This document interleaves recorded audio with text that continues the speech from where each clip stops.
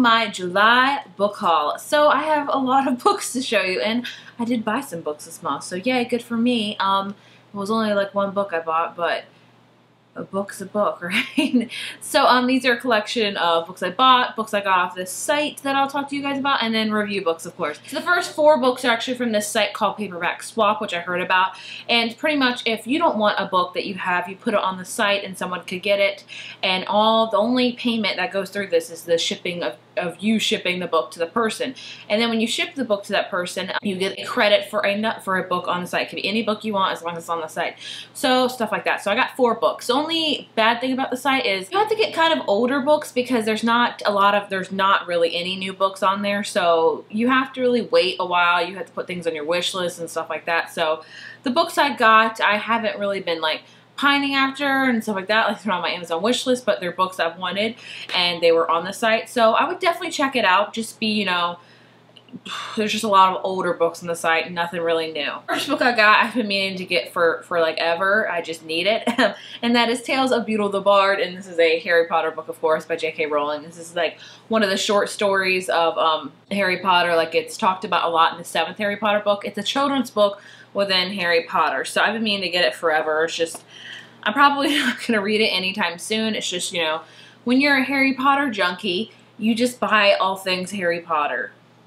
The second book I got is Gemina J by Jane Green, and this is probably the one Jane Green I've been really wanting, and it's not in great condition. This is the only book I got from the site that's not in really good condition at all, but you know, whatever, it is what it is. This is about a girl named Gemina who is overweight and stuff like that. I just heard really good things about this book. Now, I had tried reading another Jane Green book, and it was Bookends, and I didn't really like that one. I couldn't finish it, so I quit it. So hopefully I will like this one.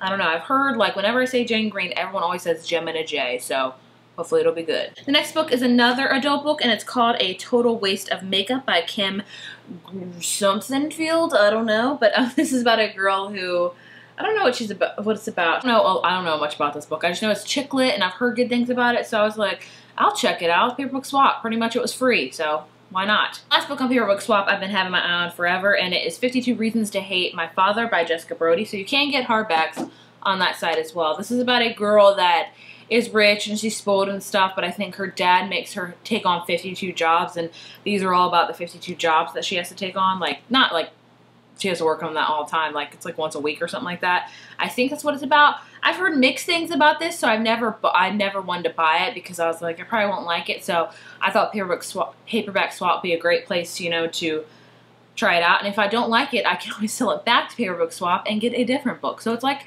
a library almost, if you will. The next book I actually won on a giveaway on Twitter, which is surprisingly because I don't win any giveaways like ever. The author was hosting a giveaway and something like that, and I won it. So yeah, and that book is Open Road Summer by Emery Lord.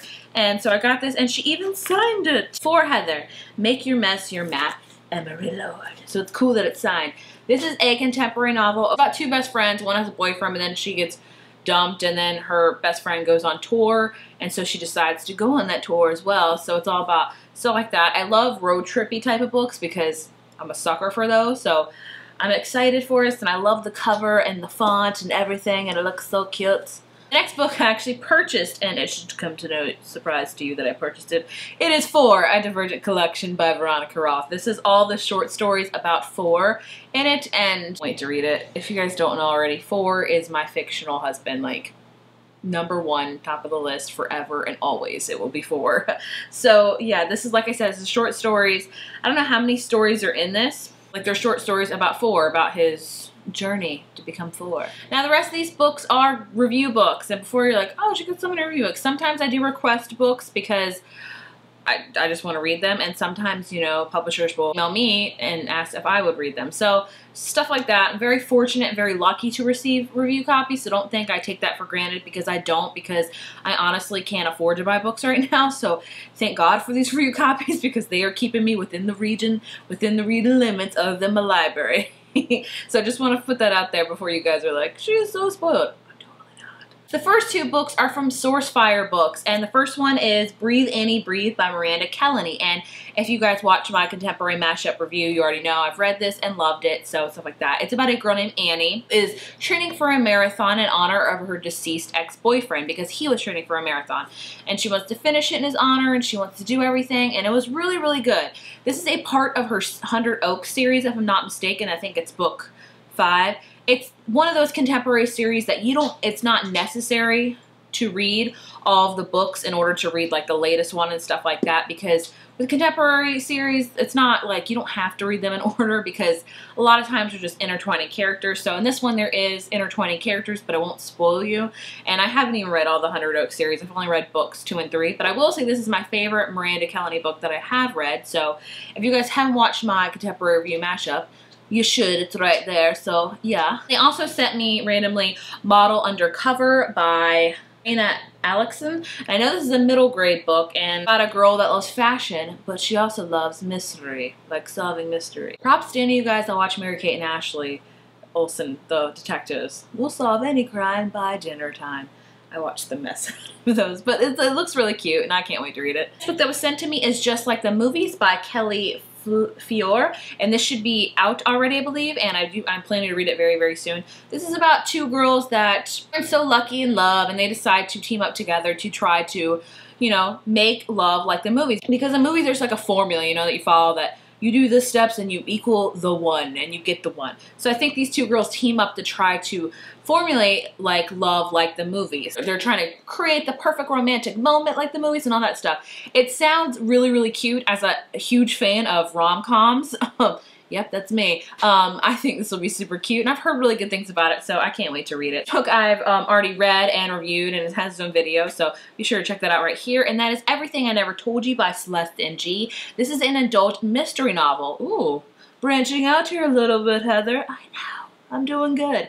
Anyway, I did not know this was an adult book till I read it, or till I was done reading it. But it's all about a family in the 70s, a mixed Chinese-American family, and it's all about the death of the middle daughter. So it's all about the mystery of Lydia's death and stuff like that. But if you're going into it thinking it's going to be like Lovely Bones-esque, like I was, because I do love the Lovely Bones, and Lovely Bones is all about, like, you know, the aftermath of the death, trying, you know, to figure out what happens to the family, how they're, you know, reacting. This is actually somewhat different. It shows you like the events leading up to Lydia's death. It shows you how the family was even before Lydia's death. It even shows you how the parents get together, even before the parents got together, how they were brought up. So it shows you all of these circumstances of leading up to Lydia's death, and even shows you afterwards. So this was an amazing book, I'd say. Definitely check it out if you're new to the mystery genre like myself. I read this because I don't read any mystery at all, and it was a really, really good book. So check out my review if you want to know more. And in fact, another mystery book I have received for review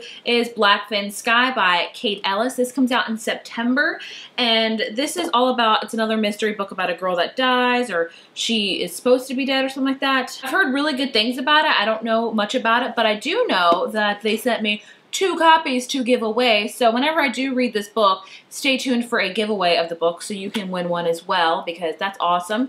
Any chance I can get to get 2 copies so I can give you guys one, I'd take, because you guys are awesome. But yeah, sorry I don't know too much about this. I will leave all the links to these books down in the description because sometimes I'm bad at leaving descriptions. This book I got, which I'm so grateful to have received early and read already, is Isla and the Happily Ever After by Stephanie Perkins. This is the 3rd and final book in the Anna and the French Kiss series. If you guys didn't already know, it's a contemporary series, and I'm sure you've heard about it. Everyone on BookTube raves about Anna and the French Kiss and Lola the Boy Next Door. Well, they're going to rave about Isla and the Happily Ever After. I read this and devoured it and loved it so, so much. Like I said, I've already read it. And the review for this will come up on the release date, which is August 14th, if I'm not mistaken. And yeah, this was an amazing series. If you guys haven't read this series, if you're looking for really cute, contemporary, lovey-dovey, gushy romance, please read any Stephanie Perkins books. Like, if you're sad, read a Stephanie Perkins book, and it will bring your spirits right on up, believe you me.